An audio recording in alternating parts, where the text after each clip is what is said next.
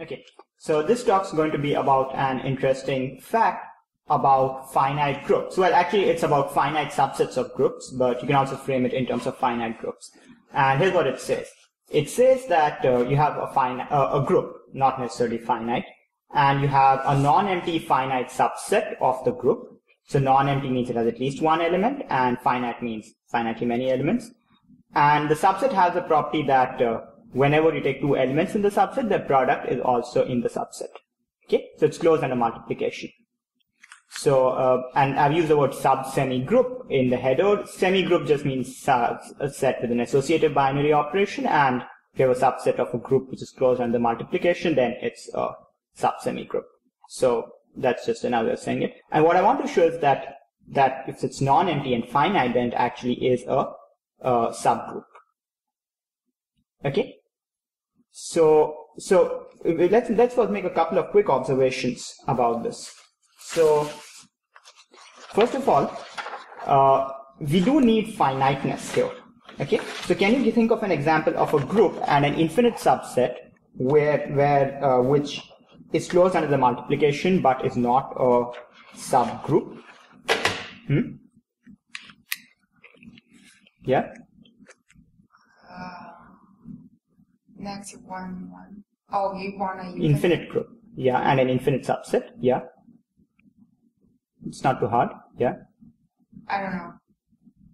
Well, just take the integers. Yeah. Yeah. What's a subset which is closed under group integers under addition? Okay. What's a subset which is closed under the group operation but is not a subgroup? Positive integer. Okay.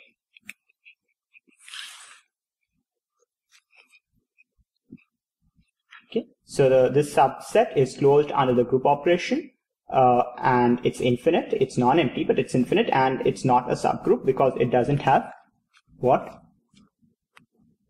Why is it not Inverse. a sub? It doesn't have. Yeah, it doesn't have the identity. It doesn't have inverses.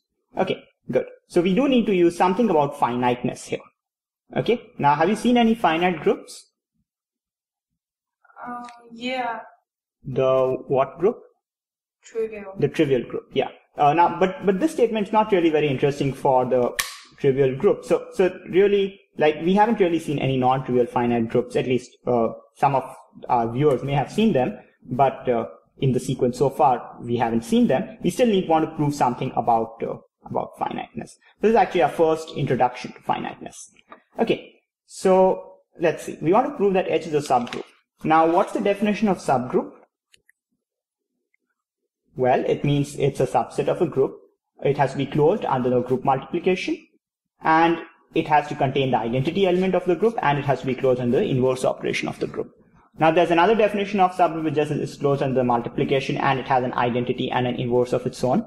However, we have shown that by now, if you watch the videos in sequence, we have shown that the identity and inverse thing in the subgroup are the same as those in the whole group, right? Mm-hmm. We use some things about groups. So basically, we just have to show that H contains the identity and the inverse map and is closed under group multiplication.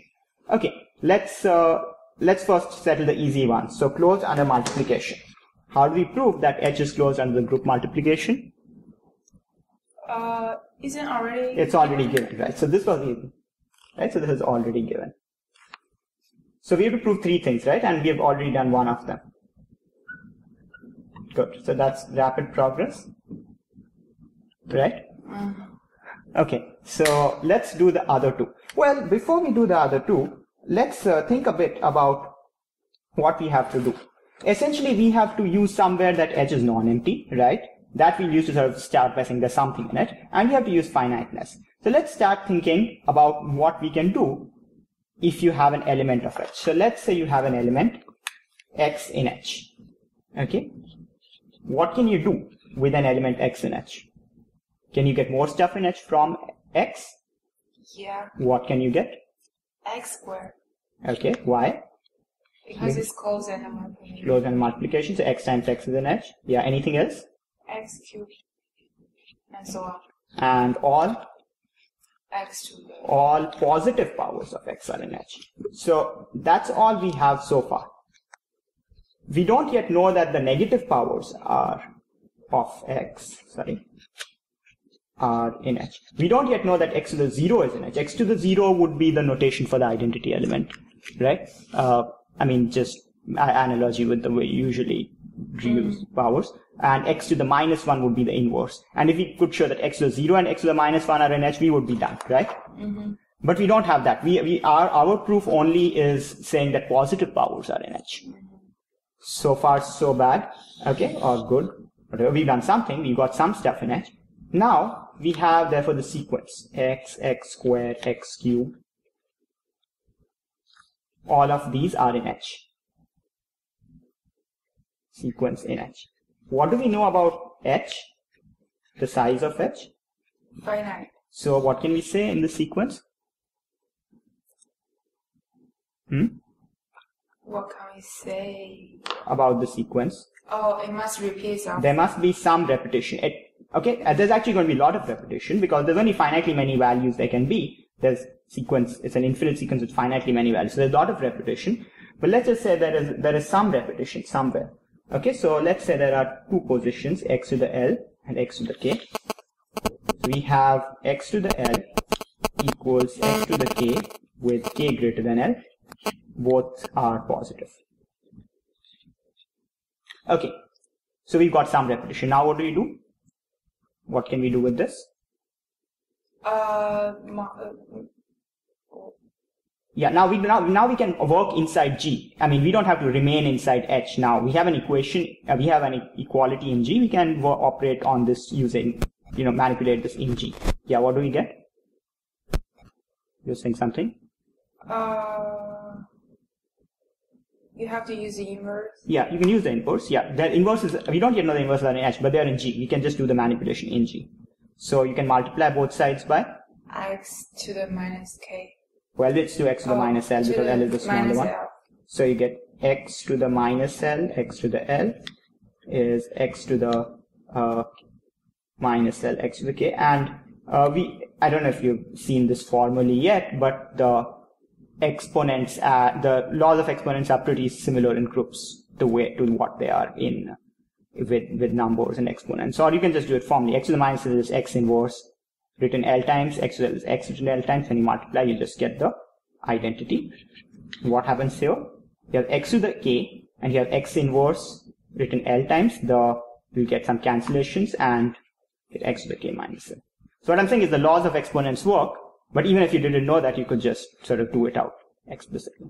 Okay. Now, what do we know about K minus L? It's in the subgroup.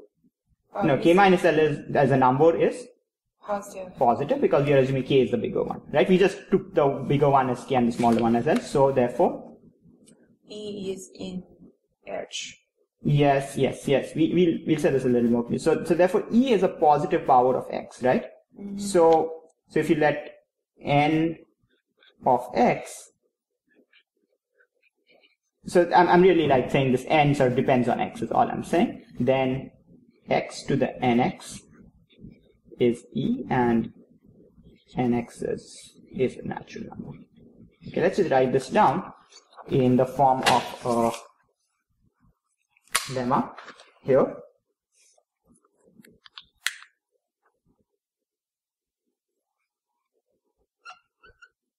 Yeah, we'll use it to show that E is in H, but I want to write the lemma a little more generally.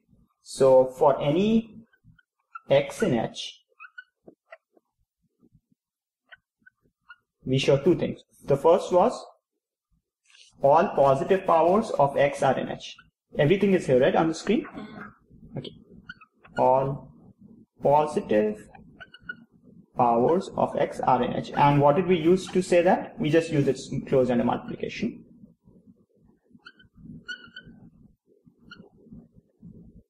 And 2, there exists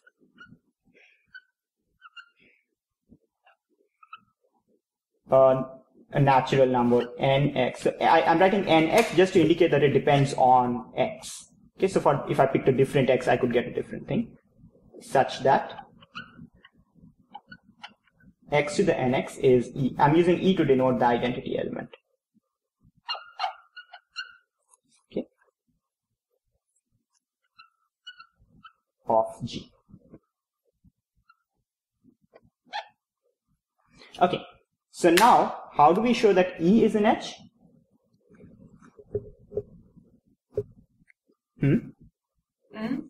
This lemma almost immediately tells us that E is in H, right? Yeah.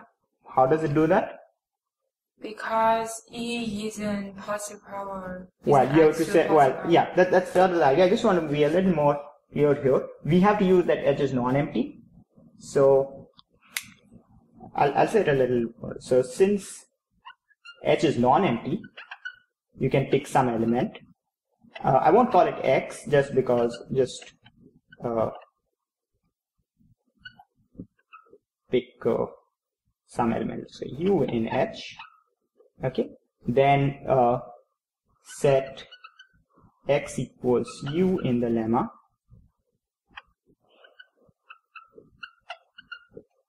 and we get what? We get E is a positive power of U.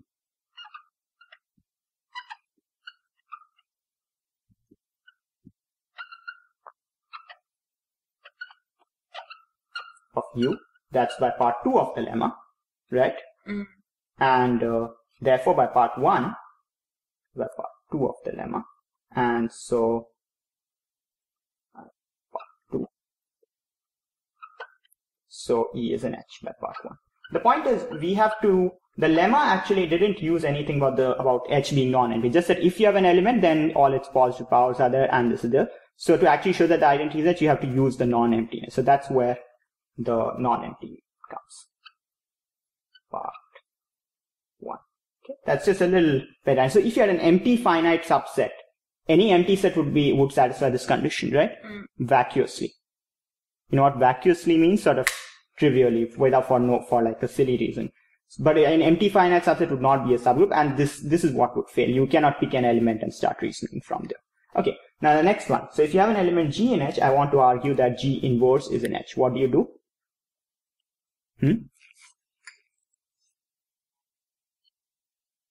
What? How do you show that if you have an element in H, then its inverse is also in H? We want to show H is a subgroup, right? We've shown it on the multiplication. We've shown that the identity is in there. Okay. Now I want to show that that the inverse of an element in there is also in there. You want to show for each element in H, there exists another element in H such that their product is E. Yes, exactly. Okay. So again, we want to use the same lemma, right? We want to use the fact that the positive powers are here, right? Let's get back here to the picture. So what we had that x to the nx is E, right?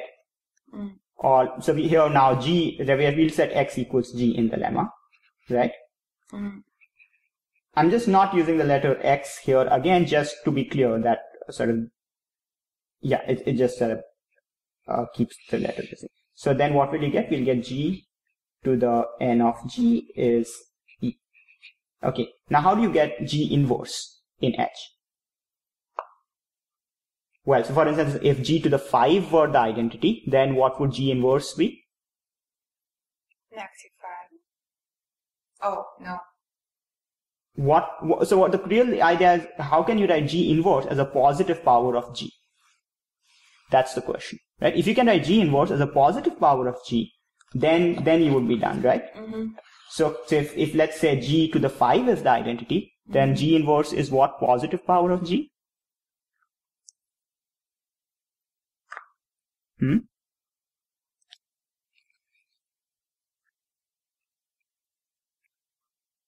So, okay, let's say G squared is the identity. Then what's G inverse? G squared is the identity. Then G inverse is what?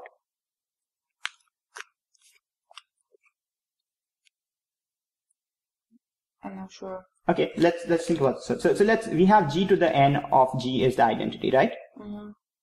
Let's say we multiply both sides by G inverse. What do we get? What do we get if we multiply both sides by G inverse?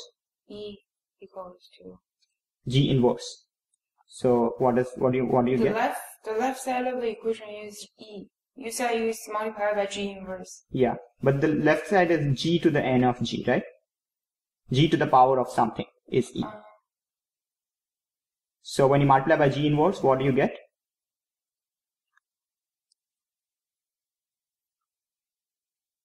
Okay, that's just it. I'm just confused. Okay, so okay, good. So what does this become? You add the exponents, right? And maybe I'm a little confused. Do it on a fresh way. Okay, so what I'm saying is that if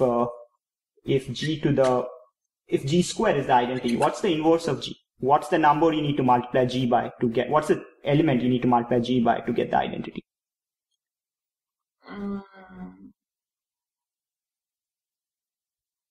Just tell me the answer, I don't understand. Well, what number do you need to multiply G by? What thing do you need to multiply G by to get the identity? If G squared is the identity. The inverse of it. Yeah, but what is G inverse? What positive power of G equals G inverse is what I'm asking. Okay. Well, I'll tell you. In this case, G inverse is just G. Right? G inverse is G? Yes, because if G squared is the identity, then if you multiply both sides by G inverse, now what's G squared times G inverse? G. G, so you get G is G inverse, right? Well, that seems all like numerical manipulation. Yeah, it is that, yeah. So, if G to the power of some number, this is just a number, is the identity, how can you get G inverse as a positive power of G? What do you do?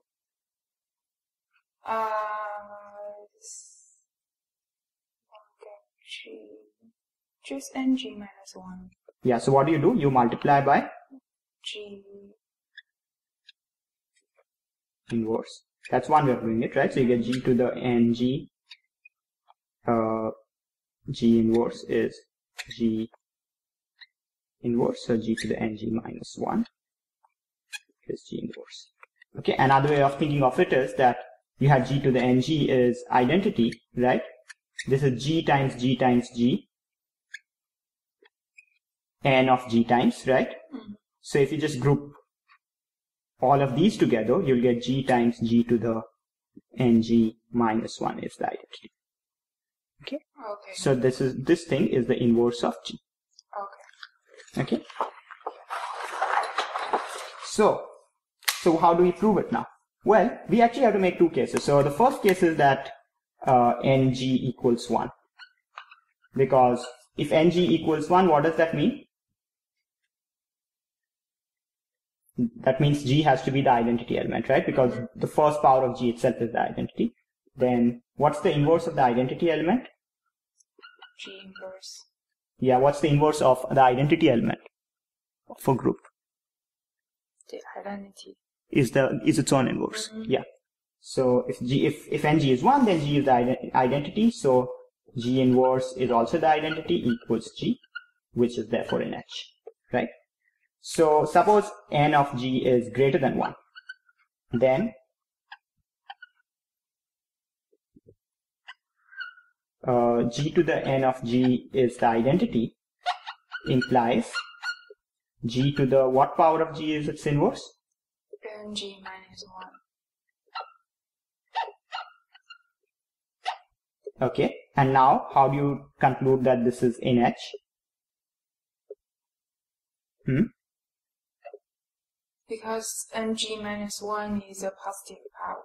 Positive number. Yeah. Which is in H by part 1 of the lemma.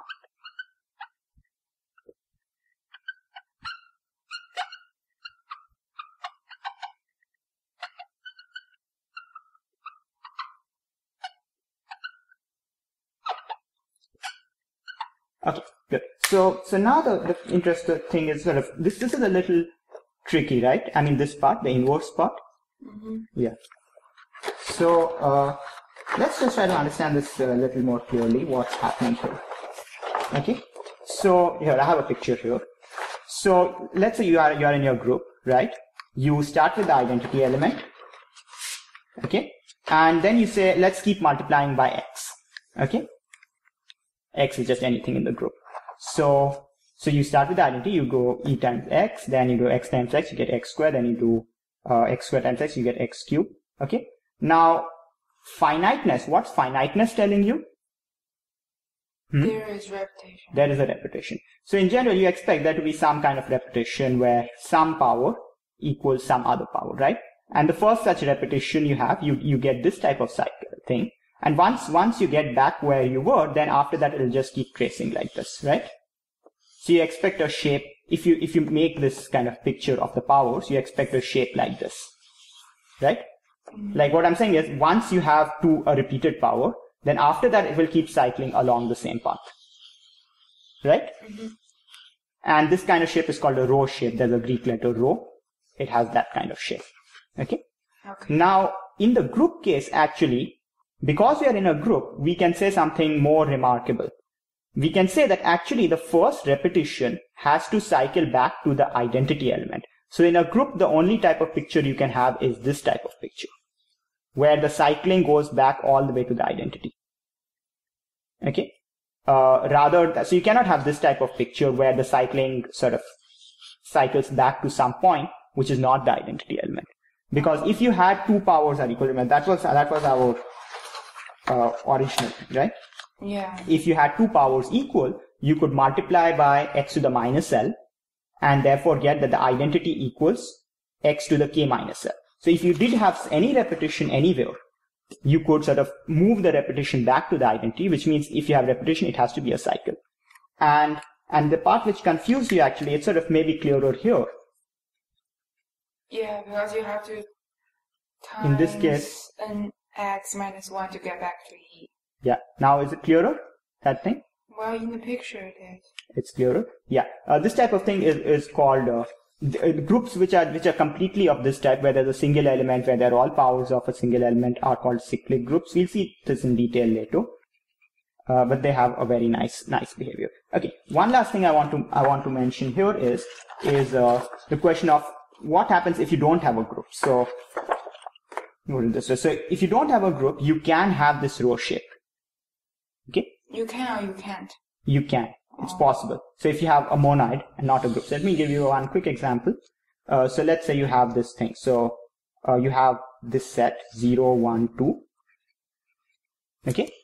And your operation is defined as A star B is min of 2, A plus B. Okay. So it's sort of you add the numbers. If the sum is less than or equal to 2, it's just the sum. If the sum is bigger than 2, then you just take 2. Okay. This is an associative operation. It's commutative, associative. It has an identity element. What's the identity element for this operation? Identity? Yeah. What's the thing such that if you apply it to anything else, it remains that other thing? 1. Well, there's only one left that I haven't guessed. 0. No, what should it be? I mean, I didn't say which of your guesses is correct. So if you just had addition, then what would the identity be for addition? 0. 0. Okay. Now you're doing min 2, A plus B, but the same idea works. 0 is still the identity, right? 0 plus anything is just that thing, and min of 2, anything is just that thing. Okay. So the identity is 0. Now if I take x as 1, and I do this type of picture, what picture do I get? Start at 0, the identity. Then I multiply by x, that's like 0 star 1. What's 0 star 1? 1. What's 1 star 1? 1. Star 1 is 2. What's 2 star 1? 2. So it cycles just on this one, right? So it is this row type shape. It doesn't cycle back to the identity, is what I'm saying. Oh. It's cycling back, but to a point other than the identity, right? So it's this row shape, but it's not a cyclic shape. Okay, so that's what I was saying. So we saw why finiteness is important. We had the example of naturals and integers. We saw why non-empty is important because other empty set doesn't contain the identity element. We saw why the group structure is important because if you don't have a group structure, you cannot do that sort of move things down. So the identity element may get missed. Okay,